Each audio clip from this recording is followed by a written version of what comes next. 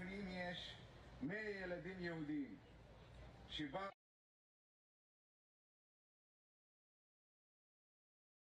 There's a tremendous amount of anti-Semitism across the country, and there is not an appropriate response from elected officials and other leaders, and the Jewish community is here to say enough. We expect a response from our leaders.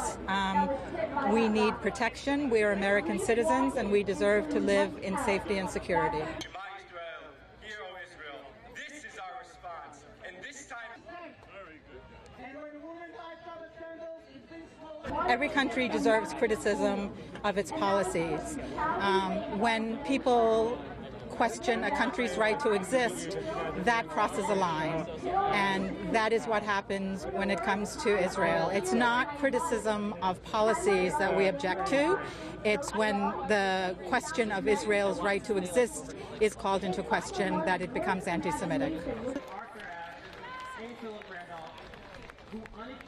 Restaurant in Los Angeles when my table was attacked by a violent... I'm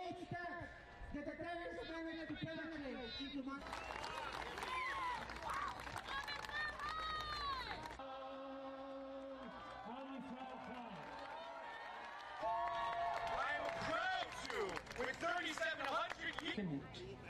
If you live here, you're part of that country. The one sent to your hearts as I leave 1 month to the day to serve in these... For far too long, our people have been terrified to speak out against anti-Semitic hate. In our community, anti-Semitism goes underreported, and enough is enough. Looking out at all of you today, it becomes clear that instead of dividing...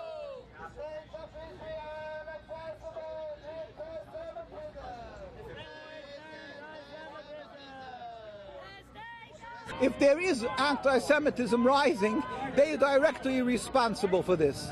Obviously, we hurt when anybody gets attacked, but what they're doing, their occupation of another people, their declaration that they have the right to occupy and take over Palestine is obviously will incur the wrath of Muslims and many people around the world who feel the suffering of the Palestinian people.